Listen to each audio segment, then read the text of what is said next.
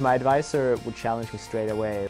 What's in the literature, what questions are being asked, what questions have already been answered. Being forced to know those things required me to really delve into the literature. There's a lot of research that has to happen before you can build a really accurate model, and that's where the library really came in. Having access to journals like Polymer and Biomaterials were critical. The actual data manipulation that I was doing was all based on processes that I had learned about by reading a lot of literature. Doing the literature search was really helpful with coming up for a model that I came up with in my conclusion. I spent so much time in the library finding a lot of articles, a lot of journals, books describing parts of cell growth and being able to translate that into a mathematics model.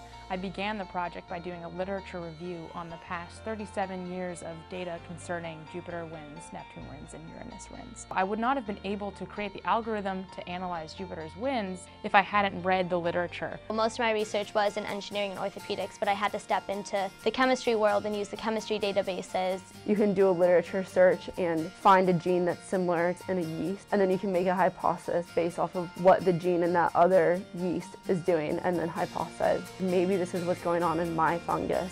By reading all that literature, I was able to understand when to use a certain algorithm in what situation, how those algorithms were applied, how the data was manipulated. Library research was a constant process from the beginning to the end.